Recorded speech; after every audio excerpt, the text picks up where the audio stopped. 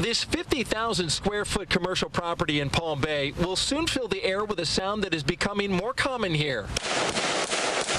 We're all ears if any manufacturer wants to relocate their business to Brevard County. Firearms manufacturer I.O. Incorporated, which builds this AK-47 assault rifle, announced today they are relocating their North Carolina manufacturing facility to Palm Bay. Leaders here are touting the benefits of 53 more high-paying jobs to an area decimated by job losses.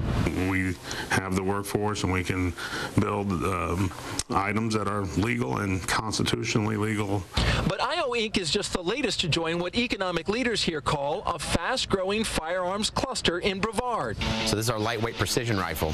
Knight's Armament in Titusville also manufactures high-powered assault rifles, as does Diamondback Firearms in Cocoa. Their nearly next-door neighbors at Keltec do the same, building automatic weapons and handguns. None return calls for comment. Most of their talking is done through powerful and influential gun lobbyists on Capitol Hill. And we knew that there'd be powerful voices that would do everything they could to run out the clock. 4 months after the Newtown massacre, the President of the United States is trying to counter gun lobbyists with public support for his gun control legislation.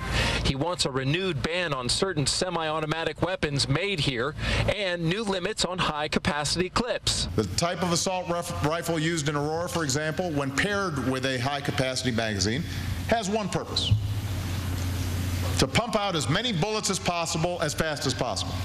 Meanwhile, in Brevard, it's jobs that matter in this growing and perfectly legal industry.